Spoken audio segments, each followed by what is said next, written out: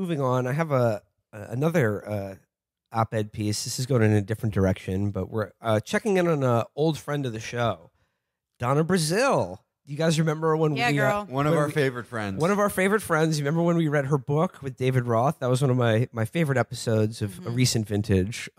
She has a beautiful mind and a way with words, and she's putting it on display right now for USA Today in an opinion piece titled "Democrats Stripped My Superdelegate Powers." No, Democrats stripped my superdelegate superpowers.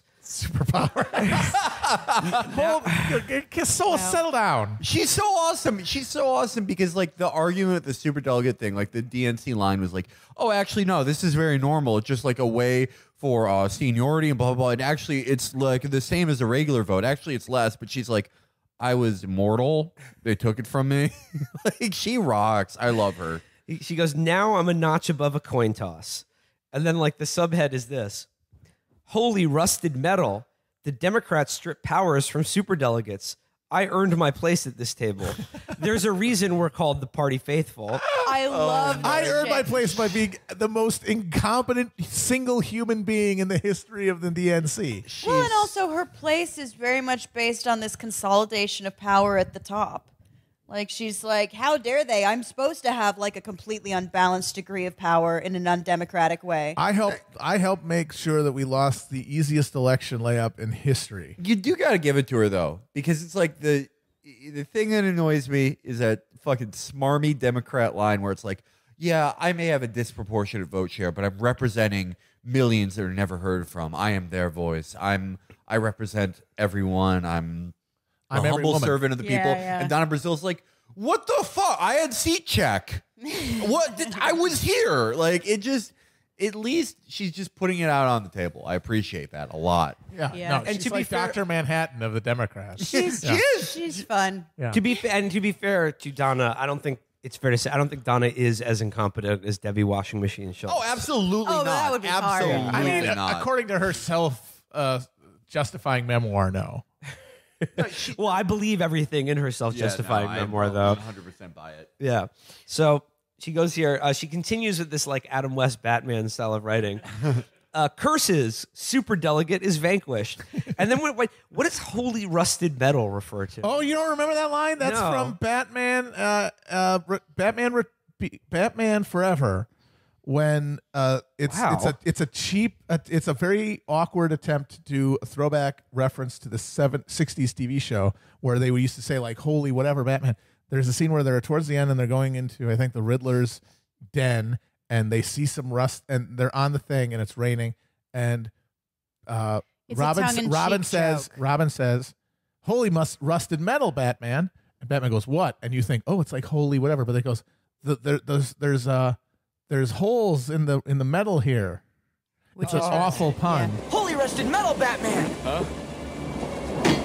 The ground, it's all metal. It's full of holes, you know? Holy! Oh. Yeah. No, it's not from the original. It's Okay. from the Batman and Robin. So we've Batman established Forever. God damn it. It's the third one. Why can't they just be 1, 2, 3? Fuck. we've established Donna Brazile as a fan of the Joel Schumacher Batman films. I like those nipples on the suit. I don't care. Curses, superdelegate is vanquished. I've had my wings clipped, my cape ripped, and my superpower stripped. My irresistible kung fu grip on the Democratic Party is being pried loose by well-meaning citizens who may yet endanger the very fountainhead of their freedom. Oh, boy. This is like weirdly, I mean, the word fountainhead aside, but like this is like a weirdly kind of fascistic language in terms of like, look, I am the only thing that is keeping, my kung fu grip on the party is the only thing that keeps you safe. I, of course, have not read this, but I'm assuming she's using irony. She's saying, actually, the more that I hear of this, the more I'm assuming it's going to be like, oh, actually, it wasn't that powerful, but just like, come on, I like my snacks. I think that may be where it's going. Yeah. She says here, you see, since time immemorial, we superdelegates have stood as the guardians and protectors of the secret machinations of the Democratic Party. Yeah, there you go. Keeping it safe from outsiders and agitators, we were ever watchful, always ready to spring into action should unorthodoxy rear its ugly head. But now, a simple Democratic National Committee vote has effectively left us neutered, stripped of our awesome powers, left helpless and weak like Superman zonked by the kryptonite. Batman without his utility belt, or a hammerless Thor. She's loving these comic book references. Holy shit. Donna, check out Preacher. Awesome comic book. Okay, I don't actually read a lot of comic books. More than me. I've Oh been my too God, busy. she's a fake gamer girl. I've been too busy running the Democratic Party by executive fiat, along with other Politburo insiders. I mean, superdelegates. At least that's the way it's been explained to us. Last weekend, the DNC voted to essentially disenfranchise the superdelegates, the elected officials, activists, and leaders who go to the Democratic Convention as unpledged delegates, free to support whomever their conscience demands. Many strident voices blame superdelegates for the fact that Bernie Sanders didn't win the 2016 presidential nomination, even though Hillary Clinton won a clear majority of the elected delegates. In fact, neither their introduction in 1984 have superdelegates overturned the choice of elected delegates. We're not Donna, there. I know you had a bad day at work, but Jesus Christ. She's just bitching about office politics. We're not there to circumvent the will of the voters. We're simply there to vote. Well, not anymore, we're not. According to the new rules, we superdelegates won't be able to vote on the first ballot at the convention, or on any ballot, unless there's a tie sum or some other deadlock in the process. So we superdelegates are what now? Merely the mechanism you default to in case of a tie? Great. I fought for the Democratic Party my entire life, and now I'm one notch above a coin toss. So, Well, I mean, this is, I hardly give a fuck about this. I think the superdelegate fight, talk about rearranging deck chairs, but, it is one of those things like when Perez ran against Ellison and the line was like, well, they believe the same things. Okay, well, why the fuck did you run that guy? Okay, so if the superdelegates make no difference, why do they exist? And why is it so horrible that she's having this power stripped if it's not meaningful, if it's never going to come into use, if it doesn't determine the outside? And of course, this is obvious, but the real point of the superdelegates is not necessarily to sway the outcome at the end, but to influence the outcome along the way by padding the fucking delegate total of one of the candidates, which is what happened during the Clinton-Sanders thing. Every time they showed delegate counts, even though they were relatively close in terms of pledged delegates who were won in primaries and caucuses, Hillary had this giant hundreds and hundreds of delegate lead because they counted all of the superdelegates who had pledged to vote for her. So that's where the influence comes in.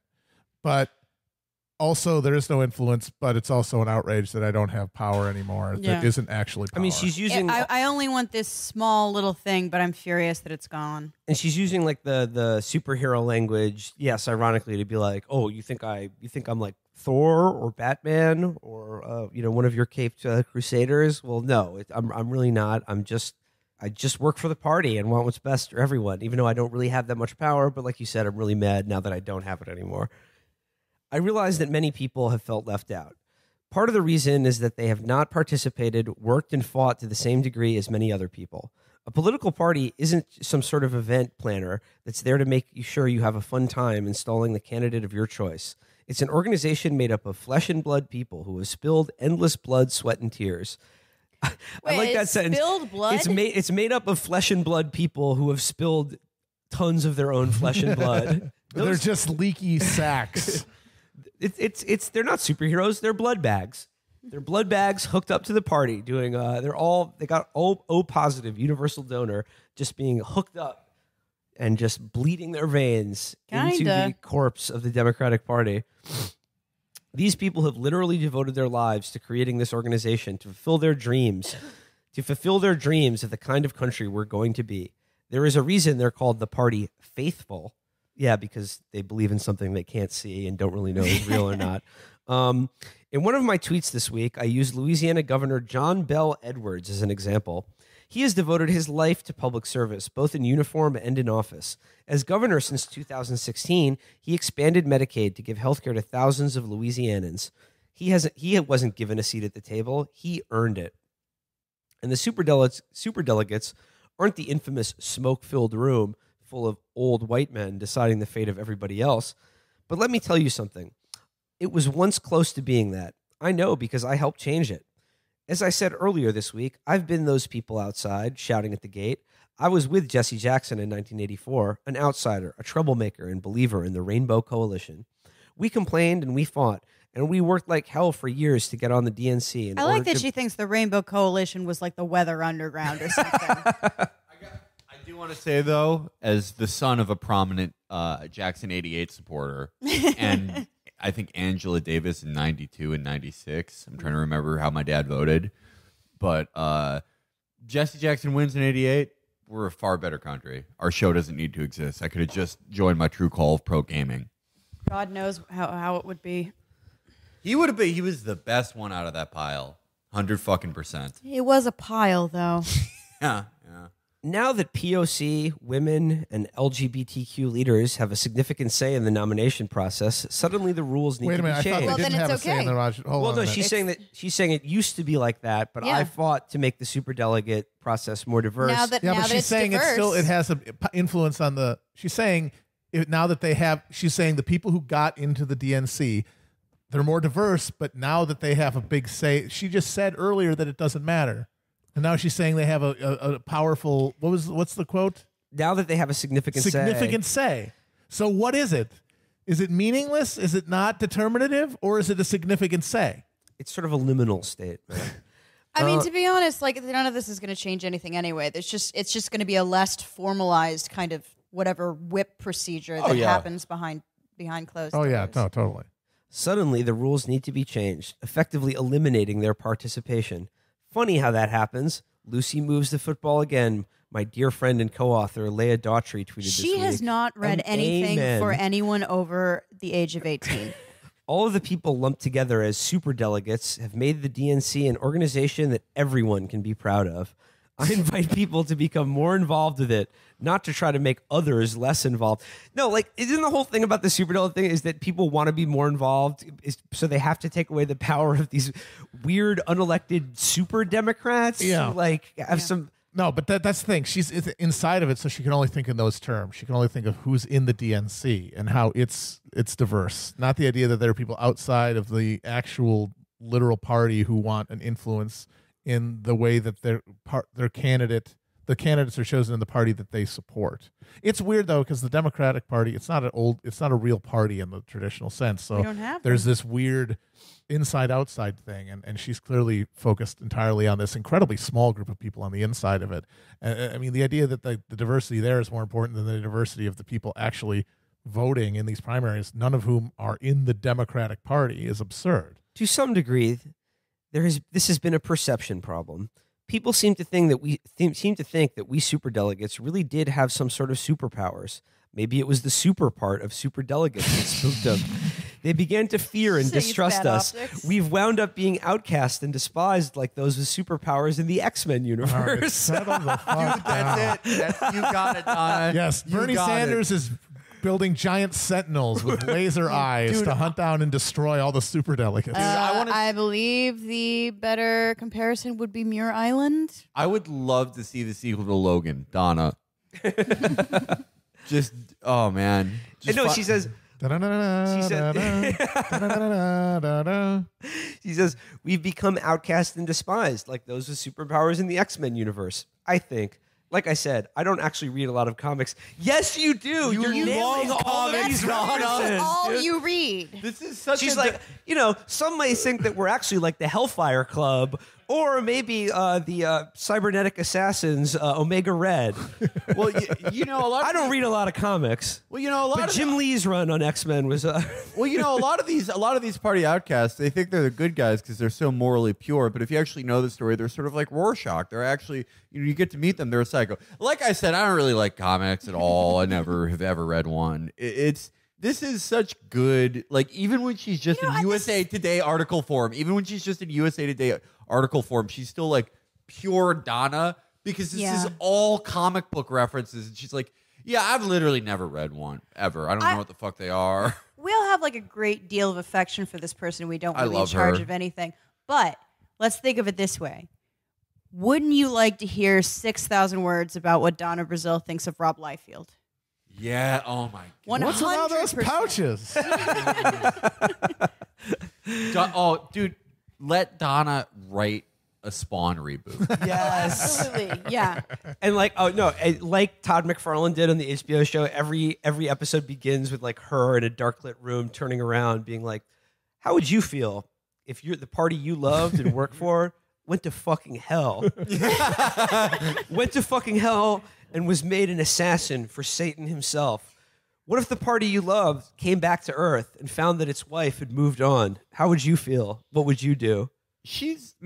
I like, out of all like so many shitty Democrats, just soulless people, just fucking nothing, just dead glass eyes, just pure transaction. Their whole fucking lives, everything they do is just a climber activity. They don't enjoy anything. And then you just have Donna, who's so wonderfully weird and like has like this. And she was clearly under the impression they were all in it together. Yeah, it's just shocking. Heartbreaking. It's fucking heartbreaking. But Donna rocks, and I Donna mean that rules. fucking earnestly. I love Donna. She closes it out by saying, well, I can still go to the convention as a superdelegate and do everything in my power to help Democrats win elections. I earned my place at this table. Hell, I helped build the table. So when you're sitting at it without me, please use coasters. I don't want any stains on it. You rule. You fucking rule. I love you. To go from a extended comic book superhero metaphor to one about home decor at the end. That's an amazing. That's like a alpha move. What does that rhetorically. mean, though? What do the coasters represent? Comedy? I don't know. Being nice. What's the Nominating what Joe kind Biden? of varnish is on the coffee I don't table? know. The ringed coffee stains on the table she built, that represents the Violator, played by John Leguizamo. Sorry, producer Chris is just handing me this bit of breaking news. I was going to say that. I was going to say it. Did you actually edit in some of that X-Men music? Okay. Coming up soon, September 21st, a free admission event in, where is this? In Florida. So if you're in Florida, NFSF, Not Safe for Work Corporation, State College Foundation, Palin and Brazile, bridging the political divide. Sarah Palin and Donna Brazile. Yep. The GOP's first female vice presidential candidate, Sarah Palin, and the first African American to head a presidential campaign, Donna Brazile, are political trailblazers known for speaking their minds. In this powerful in this powerful conversation, two of the most respected women in American politics. Totally. Whoa. Absolutely. Slow down. Question. But I also this conversation will be insanely powerful. This is like they're gonna have this. I'm putting on Cerebro right now, and I'm feeling the vibrations coming off this conversation. It's not even gonna be a debate though. It's just gonna be this bizarre thing. Like it's gonna start out like maybe 10 minutes political, then it's gonna be like by hour or two, it's just gonna be like, here's what it really means to be someone's aunt. Like fucking weird. Donna's gonna crack open a canned rosé, and like it's just these are they're very much a different variation of the same kind of loon. Yeah. Like they were the right person for their time, and they don't understand. They're not very cynical, so they don't understand that they are there for optical purposes. It's going to rule. Sarah Palin is going to end up yelling about some guy who promised to buy Todd's truck and then backed out of it at the last minute. And, Sarah Palin is Donna's going to be talking. on. She's just going to recapitulate the plot of Sisterhood of a Traveling Pants, which she watched the night before in the hotel room. It's going to rip. There's going to be a giant box of wine in the middle of the table. Yeah. Oh my god. Yeah. I hope all the Palins are in the audience. Just getting into fights. Have another fight over some snowmobile bullshit.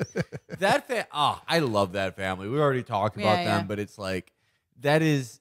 I would max out my contribution to a Sarah Palin super PAC just because I want like Facebook bullshit to be the animating the next political meta is at least I raise my kids. Because they're going to be able. The bridging that divide means they're both going to come out hard against fake friends.